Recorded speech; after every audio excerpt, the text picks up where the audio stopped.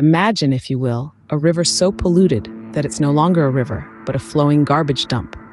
One where the water is not clear, but murky and filled with waste.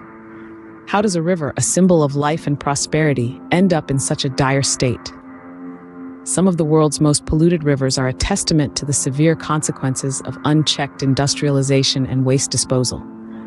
Two such rivers, the Ganges in India and the Buriganga in Bangladesh, stand as glaring examples of this issue. The Ganges, revered as a goddess by millions, unfortunately, is also one of the most polluted rivers. The sacred river is a lifeline to millions of Indians who live along its course and depend on it for their daily needs. However, it is also a cesspool of untreated sewage, industrial waste, and religious offerings that have turned it into a toxic cocktail. The Central Pollution Control Board in India has identified over 700 sources of pollution that directly flow into the river. To put that into perspective, think of 700 pipes, each spewing out a different type of waste, all pouring into one river.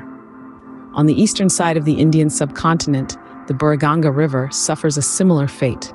The Buriganga is often described as the lifeblood of Dhaka, Bangladesh's capital, providing water for drinking, bathing, and irrigation.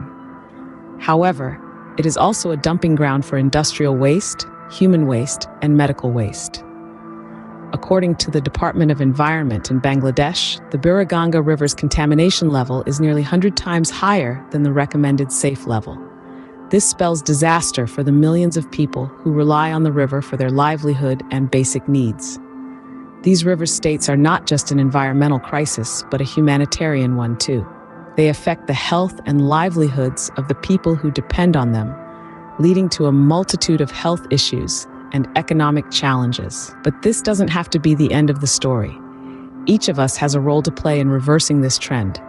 Small actions can make a big difference. Think about the products you use every day. Are they environmentally friendly? Can you reduce your waste or recycle more? Can you advocate for stricter pollution controls in your community or country? Remember, change starts with you. By making conscious choices, you can contribute to the solution rather than the problem. So, stand up, speak out, and take action. The health of our rivers, our planet, and our future generations depend on it. Let's not let our rivers turn into flowing garbage dumps. They deserve better. We deserve better. And together, we can make a world of difference.